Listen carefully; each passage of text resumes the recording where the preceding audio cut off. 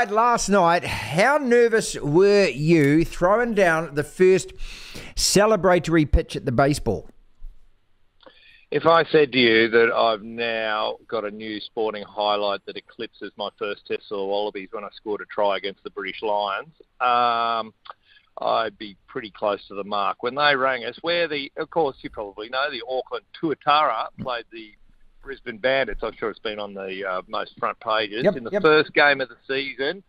And they rang me, and what an honour it was. And I went out there, and he introduced me to the crowd, the ground announcer. And here we have, from Triple M radio station, Greg, is it Martin? Greg Martin. Oh, no, stop. All 28 people. I'm not big in the baseball crowd. All 28 people broke into instantaneous applause. I then threw, I gave it some heat. I threw my knuckleball straight over the plate, and I wouldn't be surprised if they offered me a contract. So there I was, opened the season for baseball. We did you guys 6-0 in the end too. Sorry about that.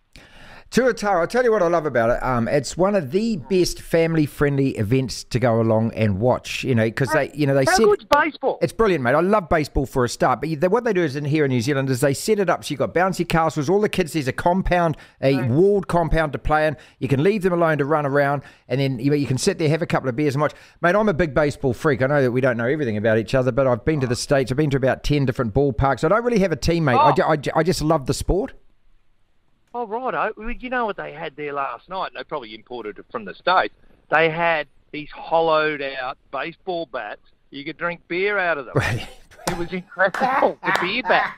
The beer bat. Oh, that's cool. Now, listen, what I do love about baseball, though, was, of course, you know this, every time the ball goes into the crowd, you get to keep the ball. Yeah, it's brilliant, isn't it? Why can't we do that with cricket?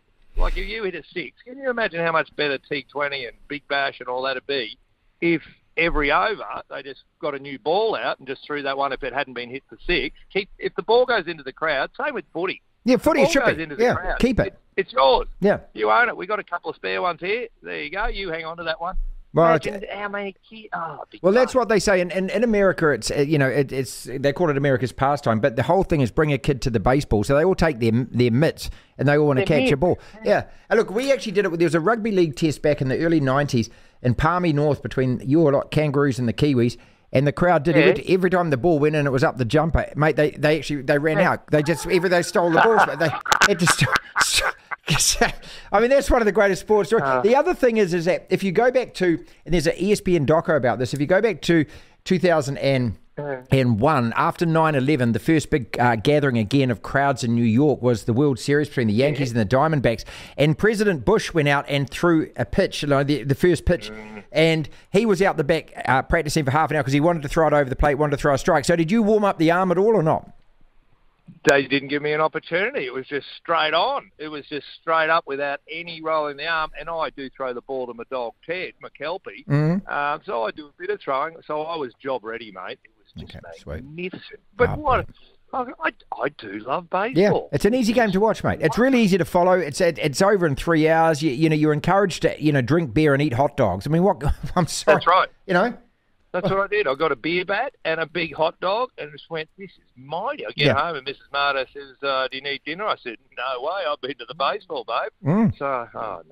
I'll go anytime. We're their radio station, so I had to talk it up this morning. Hey, but the only problem is they play 4 games. So they go, the Bandits, our team, are playing your blokes, Tuatara, 4 times over the weekend. Yeah, they do.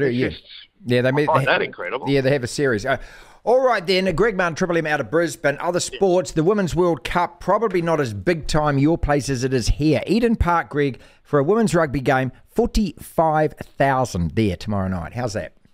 That's cool. That's fabulous. Yeah. I didn't know that. That is really cool. Yeah, brilliant. Are you playing England? I haven't kept yes, we are. We're playing the Red Roses. They've won 30 in a row. Get these for stats, mate. 25 of their 38 tries have been scored by their forwards. 24 of those 38 line-out drives. That's how tough this is going to be to win. How tough, how exciting this is going to be to watch. We should just play it in the 22 by the sound of it. The rest of the field doesn't get used. Yeah, exactly, mate.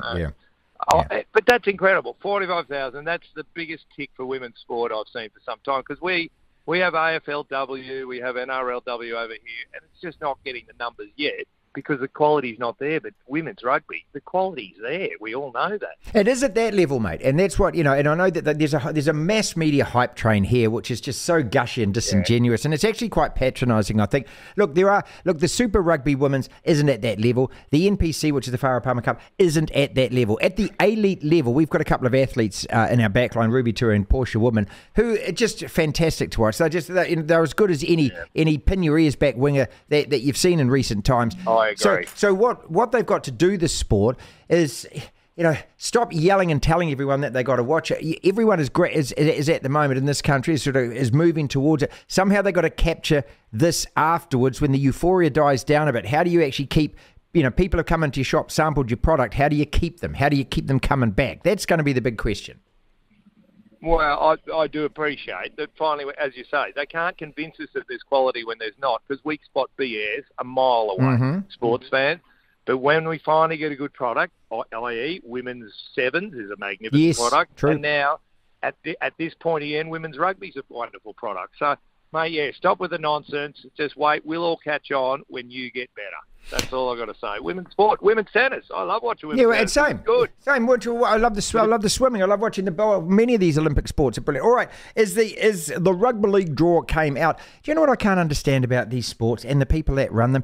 Rugby league, the opening match. Why wouldn't you have Brisbane against the Dolphins? Why wouldn't you have that? Why wouldn't you have a repeat of the grand final as your opening match? What morons run these things? I think I asked that same question this morning. I think every club, they go, what are your top three games that you want to see? Like, to understand a few, Penrith playing Parramatta. I know it's replay of the grand final. That's the Battle of the West. Now we'll have the Battle of Brisbane. They love these battles. So they all got to nominate what game would you like to see in what week. So that's part of what it's about. It's going to be a funny competition. There's 17, so there's going to be a bye every week. So I don't like that caper week. Teams have got to play every week. Don't let your fans get separated from their tribalism. You've got to play every bloody week. But they'll work it out. What about the Rugby League World Cup? You've been following that. We're worried about you, Blakes. Yeah, look, we're a bit worried about the size of your forwards. Well, we haven't played well. That's the thing. And against Fiji, last week, the quarterfinal again didn't play well. You kind of expect us to have a game in us at some stage, and this effectively is going to be our final. You would have enjoyed the fact that the organisers already booked our guys on the flight out on Sunday. We did notice. Yeah. We did notice. Yeah, right. So what does Coach Madge Maguire, the coach of the New Zealand Rugby League team, does he put the boarding passes on the wall in the dressing room and just look at that? Yeah. Look at what they think of it. Yeah. That's the motivating factor. Yeah. They don't think we're going to win this. So I bet you guys beat us. Come on. Because we are so far. Our problem with our Kangaroos, they're so far up themselves. They think they are so good that they won't turn up ready. They'll go, we'll front up without having to put any commitment in. I bet you guys beat us. All right, so, you've got Tarpany, okay, a reasonable-sized human being. You've got Asafa, a reasonable-sized human being. You've got Nelson, Fisher Harris, not a small man. Can you imagine? I mean, you've played confrontational sport. These guys are just running at you. They're not trying to avoid you, Greg. They're running at your face, wanting you to front-on tackle them. I mean, I find that quite scary. Oh, no, my favourite noise in the whole world, Martin, and even at my age, is still air leaving another man when you hit them. You play body contact sport, that's what you love. So, no, mate, that's a challenge. To hit bigger men and hurt them is such a wonderful thing. I remember it nicely as I feel my knees and my head and everything else. It's such a wonderful thing. Now, that's what it's all about. Hitting other men at high speed, big men at high speed, and if you can pull it off, you're good. If you don't, you're probably unconscious and you can't remember it. So when you score the try against the Lions, is scoring a try like scoring a football goal? Do you just get this massive wave of adrenaline and euphoria and stuff? I'll never forget it, Martin. I'll never forget it. It was a move from a scrum. Okay, so set piece move. Nick Farr-Jones, dummy to Michael Liner, dummy to Tim Horan. Sent a pass across Jason Little. I went over, ran the last 15 metres untouched, dotted the ball down with one hand. It was and then just went, my God, how easy is Test rugby? And then I encountered David Campese, my career finished soon afterwards. So your one hand as well. You dotted down it with one hand. Didn't dive. No diving. No nothing. Yeah. Never forget it. But until, of course, the baseball throw last night. Yeah, until the baseball throw. People, that was also huge. Finally, then the T20 World Cup. The country doesn't care about it, does it? It's England versus Pakistan. Now we're all hoping for India versus Pakistan. That's not happening. So what, is Australia tuned off this? Yeah, you know what it's like? It's like when you get home from work and you just want to take it easy and you look out in the backyard and all the other kids from the neighbourhood are playing in your backyard and your kids aren't even out there. You go, what's going on? What are all these people doing here at my place? So that's how we're treating the World Cup final. But the problem is, I don't know if you know, and you probably don't care now, New Zealand's been knocked out. Pakistan will play England at the MCG. It holds 95,000.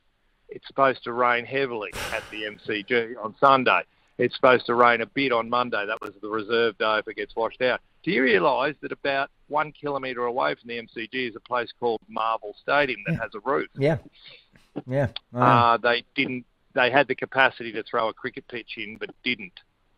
So, what are they doing? I can't wait to see a rained-out final and then a rule book like cricket does where they find obscure 18 subsection C part 1. You're first in the alphabet, you win.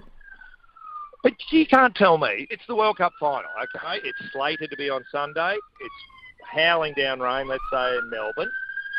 It's howling down rain in Melbourne, and they go, we can't play. Why can't they play? Every other sport gets wet. Why can't, and it'd be funny, a bowler runs in, falls over. That's great. I'd love to watch that. Yeah, why can't cricket be played in the rain? Why are they so soft that they have to, wait until it's all stopped? No, get into it. We're paying you money.